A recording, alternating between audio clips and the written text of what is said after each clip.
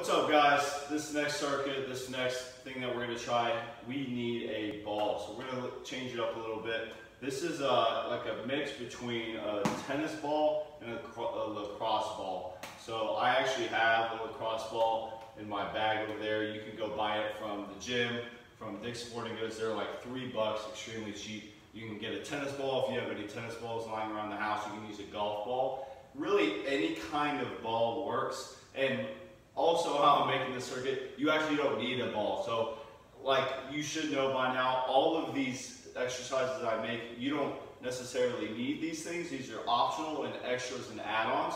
But especially in this one, it's going to take the exercise to a deeper stretch because we're stretching out with the ball. So go ahead and grab a lacrosse ball, tennis ball, any kind of ball, or like maybe an object. If you have a foam roller, you can do it with a foam roller too. Really just be creative here. I mean, all we're going to do is put it on some resistance on parts of our body, so something that you can use for that. So moving on, we are going to get 3 movements. First, we're going to do trigger point, I call it, on our pec muscle, on our chest. So this is going to be opening up our chest. If we find ourselves in this posture a lot, it can pull us out of it, so great movement there. We're going to do 5 each. Then we have hip flexor trigger point, so putting it on our hip flexor. And then we're going to end with jumping jacks. So I like to end with jumping jacks because we just opened up these areas by pressing the ball into our muscle. Now we want to get blood flow to those newly opened up muscle tissues and areas rather than just opening it and then not doing anything with it. So first movement, we're going to start out lying down on our chest, on our bellies. I'm going to put the ball, any object like a foam roller, whatever it is, right on the, you could call it the intersection of where my chest ends and my shoulder begins. Now, I will preface with any time we're trigger pointing or foam rolling, you don't want to foam roll a joint necessarily, so I'm not putting it on my shoulder bone. I'm putting it right on that muscle tissue of my chest, right in between the chest and the shoulder. So what I'm going to do here now, and really the best thing about this stretch, I mean, I've trained hundreds of people, is that this works with both men and women can do this. There's no like weird positions or putting it in any weird places. I'm doing this so everybody can do it. So I have it right in that intersection right now. I'm going to start with that same hand on my low back, palm is facing up. So I can just relax my forehead here, I don't have to do anything else. So all I'm going to do is go up, my palm then flips towards the ground, and I'm moving my arm up, and what I'm doing, you can control how much pressure you're putting into the ball. And I go all the way up, still trying to keep pressure on that ball. And then now I'm going back down. As I go back down, I flip my hand back up and reset. So this is, you could say option 1 is doing it on the ground. If you have a yoga block, you can put your ball on the yoga block. That will increase the intensity of the stretch.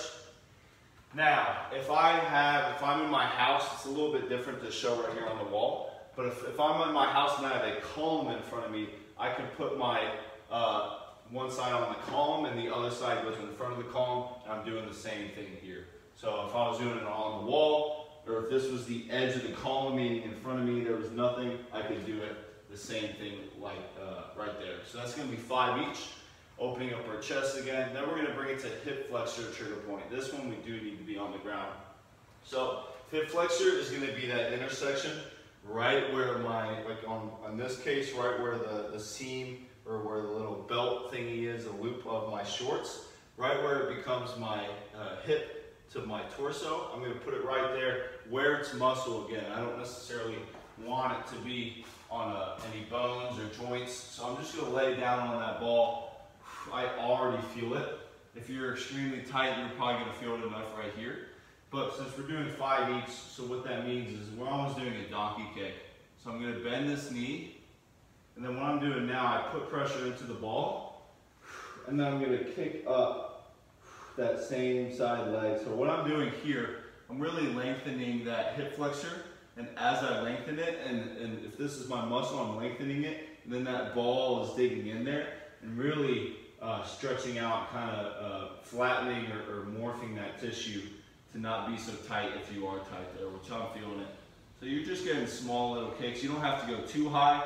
Again, you're trying to keep pressure on the ball the whole time. So this is going to be 5 each side. Then, ooh, wow, that's a really good one. So 5 each leg. Once I get that, okay, set your ball down. Make sure not to jump on it during this part. And we're gonna get jumping jacks. So again, we just opened up. So now we wanna move. We're either getting step jacks or we're getting jump jacks just for 30 seconds. So start your timer. Nothing crazy. Just trying to get blood flow to those areas that we just stretched. We have this 3 times. So repeat it each stretch and jumping jacks 3 times each, y'all. Let's go.